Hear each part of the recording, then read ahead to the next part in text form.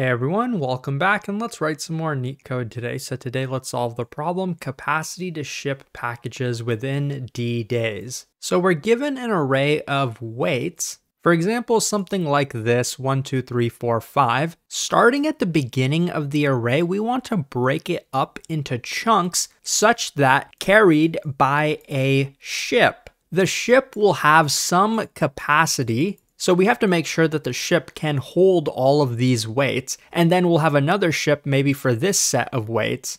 Our goal here though is to choose a capacity. We are the ones choosing the capacity of the ships. And our job is to choose a capacity for the ships such that it is the minimal capacity that we need to carry all of these weights given this many ships. Now you might notice that the context of this problem, they're talking about the number of days that it's going to take us, not the number of ships. But I think thinking about it in terms of the number of ships makes a lot more sense because it's equivalent to this problem. And I think they're probably just trying to make it more confusing by making it number of days. So let's think about it in terms of number of ships. So for example, if the number of days, aka the number of ships, is equal to 2, that means we have to load all of these weights onto the 2 ships, and we have to choose the minimum capacity of our ships. Each ship will have the exact same capacity, but we have to choose this value.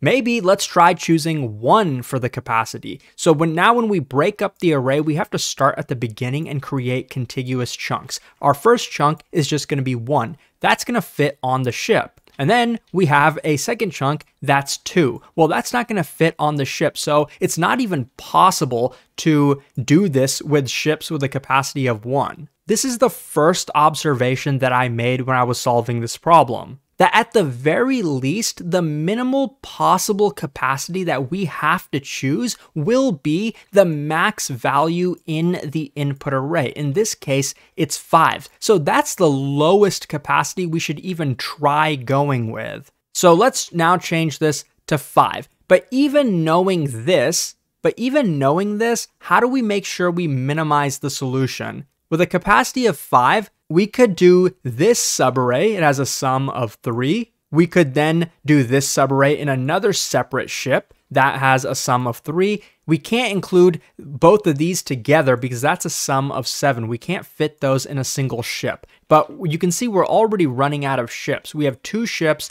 and we'll need a third one for this and a fourth one for this. That's not going to work. So now what should we do? We tried 5. That's not the minimal answer. It doesn't work. So then maybe let's try 6. That won't work either, but the only way we'll know is if we go through the entire array. We can load these 3 on a single ship, this on a single ship, and this on a single ship. That's 3 ships, but we can only have 2 ships. So this is a brute force approach, but you can tell it's going to be n squared. Is there any other observation you can make? Well, we know we're going to need at least this much capacity. Is there an upper bound for the capacity as well? Well, for sure. At the very least, we know the highest possible capacity we would want to choose would never be higher than the total sum of all of these weights. Because why would we do that when we're trying to minimize the capacity? We don't need a ship with more than this much capacity. And if we have multiple ships, we'll probably need less than that. But this is still a good upper bound, the sum of the input array. So in the context of this problem, for our capacity, we know that the lower bound is going to be 5. That's the maximum value in the input. And the upper bound is going to be the sum of the input array, which in this case is 15. So this is our search space. We know our solution is somewhere in here. So we can try the brute force approach going through each of these. But an even better approach would be to run binary search on this search space. Now that we have decomposed it into a binary search problem, that is going to be the most optimal solution. And if you're wondering how I was able to figure it out, well, as soon as I noticed that the capacity had a lower bound, the next question I asked myself is, does it also have an upper bound? And the answer was yes, as I just explained. And as soon as I knew that, I knew this was similar to another Leetcode problem that I had solved, Leetcode 875, And this problem is nearly identical. So it's all about pattern matching. I have a video on this problem as well if you're curious. It's Coco eating bananas. But now let's simulate a binary search on this. So I'm going to initialize our left bound as being 5, just like down here, and our right bound is going to be 15 for our binary search. We're going to take these two, add them together, and divide by 2. That's going to lead us to a mid of 10. It's not a traditional binary search like we do like on here, like left and right, but we're going to be searching this, so it's a bit different. But with a mid value of 10, what does this 10 represent? It represents the capacity of the ship. We have 2 ships at most. So let's try this. A ship of 10 capacity. We can fit this guy, this guy, this guy, and this guy. I would know that by summing all of them up. And they sum up to 10. We can't fit the 5 though, but now we can add it to its own ship. So with a capacity of 10, it does work, but we're trying to minimize the capacity. So let's try again with a smaller value. So what I'm going to do now is set the result equal to 10. That's the minimum so far, but I'm now going to try to lower my search space to find maybe an even smaller value. So I'm going to change the right pointer now to m minus 1. That's 10 minus 1, which is 9. So now let's try adding these two, dividing by 2. That's going to give us a mid of 7, so a capacity of 7. Can we fit all of these with 2 ships with a capacity of 7? We can fit this, this, this, and we can't fit the 4, but we can add it to its own ship, but with a capacity of 7, we can't add both of these. So 7 does not work. Our result is going to stay 9. But now we actually want to increase our search space. So we're going to set left equal to mid plus 1. It was 7, so we're going to set it to 7 plus 1, which is 8. And at this point, I'm just going to fast forward and tell you if we try 8, it's not going to work. We're going to get this and this and this in its own ship. But if we try 9, we're going to get these 3 in its own ship and this in its own ship. That does satisfy the requirement. We only needed 2 ships. And this happens to be the minimal capacity that we needed among all of them that we tried. So that's the solution. Now, in terms of time complexity, it's going to be n, because for every capacity we try, we have to, in the worst case, iterate through the entire array. So that's where the n comes from. Now multiply that by the binary search. At first, you might think it's log n, but what we would log is the size of our search space. What is going to be the size of the search space in the worst case? Well, the lower bound maybe might be 0 or something like that. But the upper bound is where the time complexity is going to come from because it's going to be the sum of the input array. So let's just say m is the sum of the input array. Now it turns out that m is not going to be like a huge number because each individual weight is capped at being less than or equal to 500. So this is a pretty efficient solution, about as good as we can get. So now let's code it up.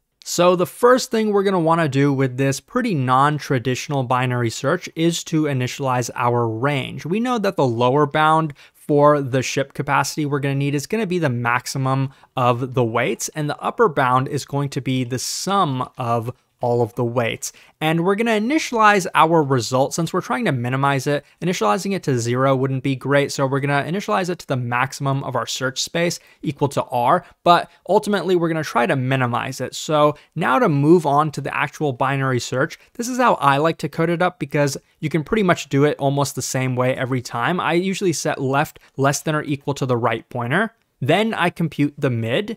So the simplest way to do it is left plus right divided by 2, though sometimes this can give overflow. But then we want to know, does this m, which is the capacity, maybe I should rename it cap, can this ship all of the weights? Given this capacity, can we ship all of the weights? If true, and I'm going to define this helper function in just a minute, but if it's true, then we're going to do something. Otherwise, we're going to do something else. If we can ship it, maybe this is a new minimal result. So we're going to set the result equal to the minimum of itself and the capacity that we just computed. And we're going to update our range. We want to now try to find an even smaller capacity. So we're going to set our right pointer to m minus 1.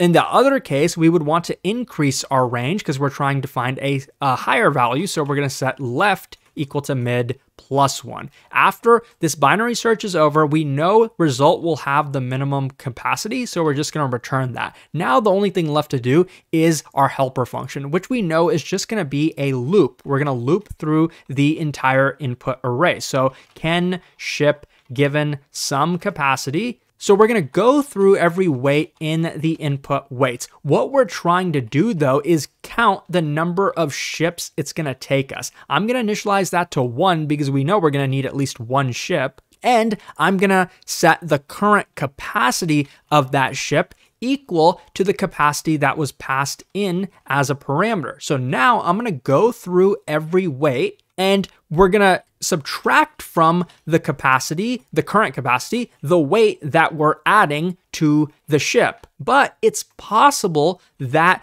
the current capacity can't hold the weight, meaning the current capacity subtracted by W is going to go negative. That means the current capacity can't hold the weight. So then what we're going to do is increment the number of ships. That means we need another ship. Let's increment that by 1 and then reset the current capacity equal to the original capacity. This is a fresh ship, therefore it should get a fresh capacity. And then we will subtract from the current capacity. Now, if we execute this if statement, this is never going to make the capacity go negative, because remember our search space was initialized like that deliberately. We took the maximum weight. So no matter how big an individual weight is, it's never going to make this go negative if it's a fresh capacity. After all of this is done, we're going to return the result. The result is can we ship or not? And we know that if we take the number of ships that we computed is less than or equal to the number of days that was given as a parameter, which, I've pretty much ignored the context of the number of days.